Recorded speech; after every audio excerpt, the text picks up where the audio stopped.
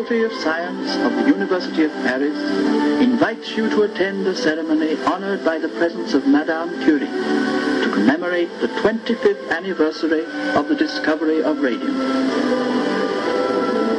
Yes, she was famous now.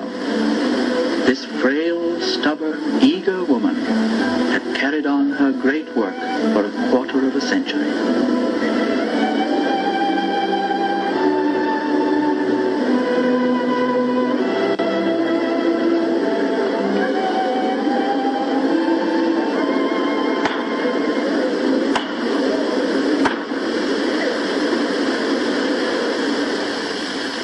Madame Curie.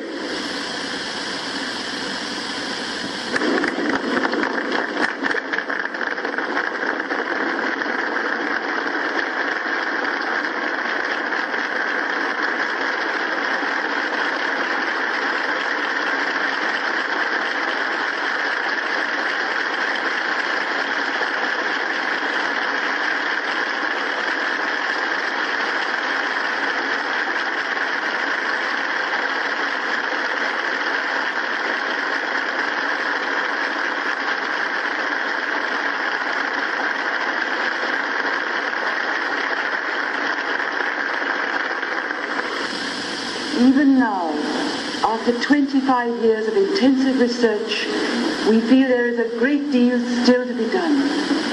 We have made many discoveries. Pierre Curie, in the suggestions we have found in his notes and in thoughts he expressed to me, has helped to guide us to them. But no one of us can do much. Yet each of us, perhaps, can catch some gleam of knowledge which, modest and insufficient of itself, may add to man's dream of truth. It is by these small candles in our darkness that we see before us, little by little, the dim outlines of that great plan which shapes the universe.